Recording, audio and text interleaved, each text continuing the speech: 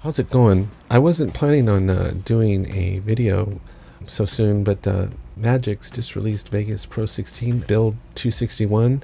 I guess the first build they came out with had some bugs in it, so they wanted to fix those right away. But then in the new build 261, they've actually added this cool new tracking text to the motion tracker feature. And so I wanted to do a video showing how that works. So what I've got on the timeline right now is just a clip of some people walking down a pathway here. And what we're going to do is we're going to track the lady walking in the middle, and then we're going to attach some text that follows along with her. So you've got your clip here on the timeline. What you do is you click here and get to the first position. You always want to usually be in the first position. And then you go into effects here. And I have been playing around with this already, so let me just start from scratch. So here we go. We go into effects and we go to the Bezier masking.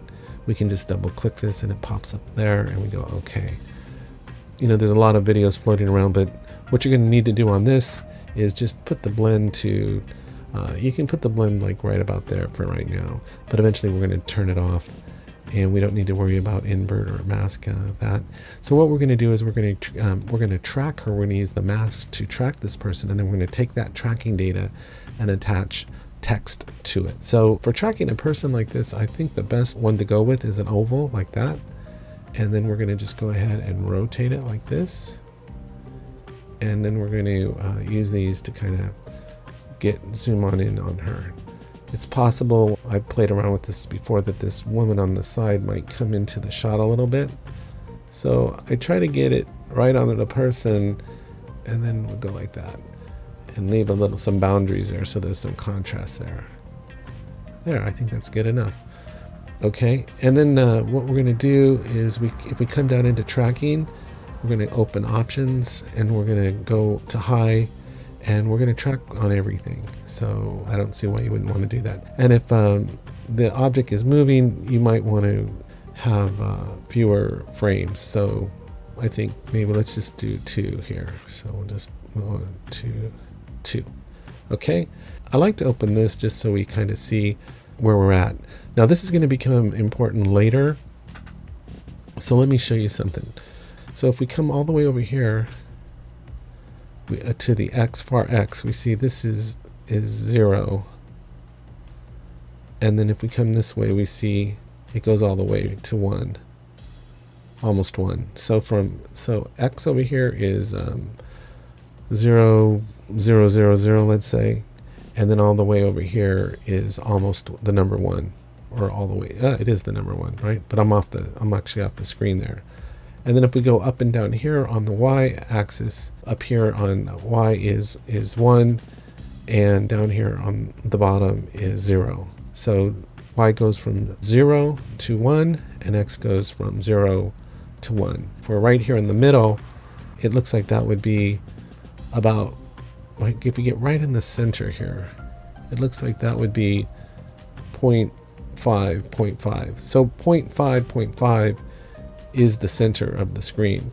Now why this is important is we might need to adjust what's called an offset. So we're tracking her right here, but if we come up here is probably where we want our text. So if you'll notice that we move it up here, if we're going up here, we're at 0.50, and here about maybe where we want the text is 0.64. So that's the difference of 0.65 minus 0.50, which would be an offset of 0.15. So we'll need to remember that number later.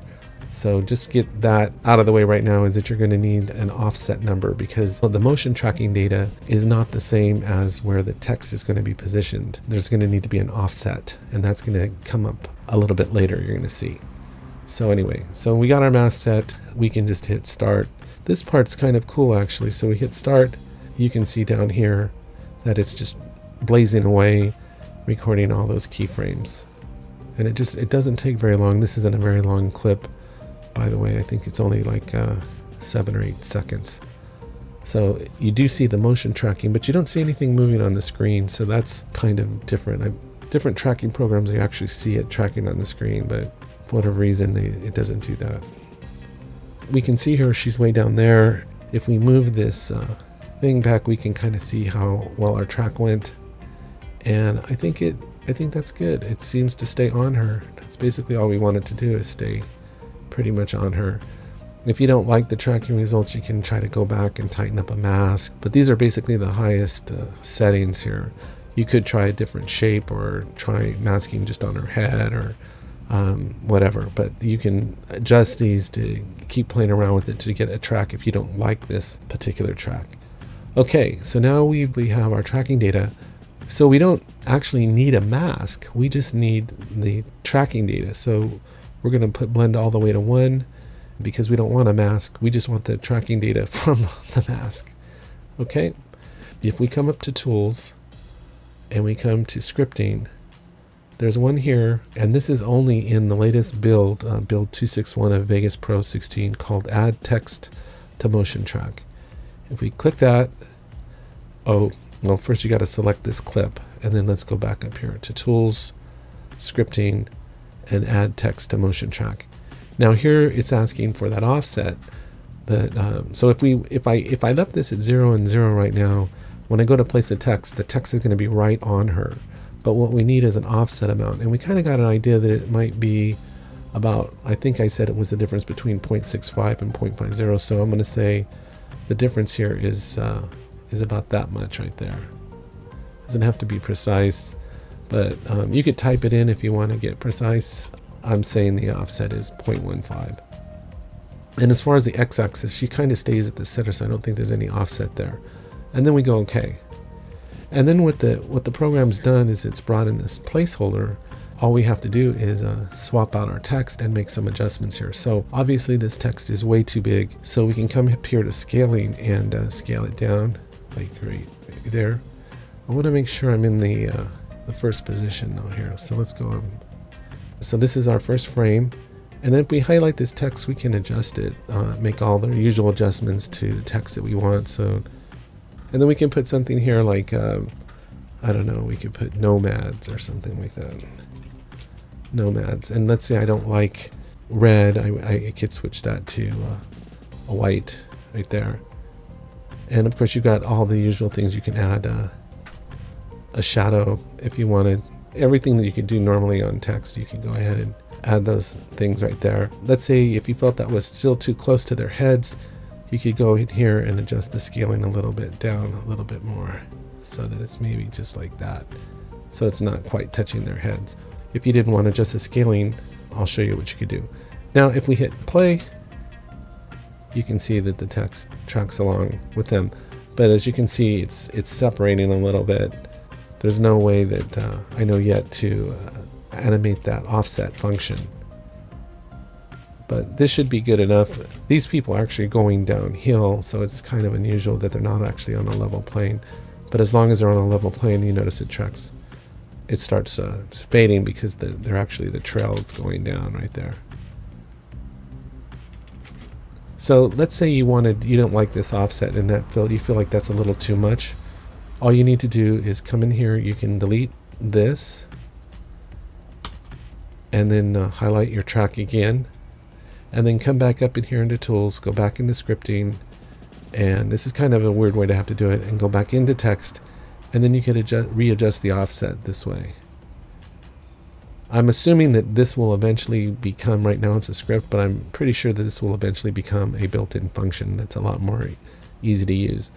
But for now, if you're wanting to, the only bad thing about that is that now you got to go in and kind of redo your stuff here. So if I wanted to change this text back to impact, let's see, where are we? Impact, and then nomads, and change that to white, and then I'll do the scaling here. I need to actually bring them back to the first position. And see, to me, I brought the offset down too far right there. So it was probably better where it was. But again, I could go in here and go to scaling if I wanted to try just to get away with what I got right there. But that's really down too low. So again, we would just come in here delete that. It's a little bit of a hassle, I realize. Scripting, add text to motion track. Oops, you got to select the clip, I forget. The other thing I should mention, if this looks like something you're going to be doing a lot, if you click up here on the bar, you can double click. Usually you can add that script to your menu bar. So that's add text to motion track. You just click there, go add and close, and then it's right here, so you don't have to go through that mumbo jumbo every time. So we just click this. I was right. I don't want to say I was right in the first place, but I think the 0.15 was a lot better to begin with. So we'll just go. We'll leave it there. And there it comes back in.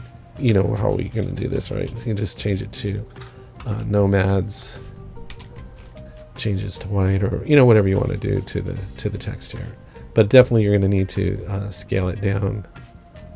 So, and then if we come back to the first part, the very first frame, it tracks really with them pretty well.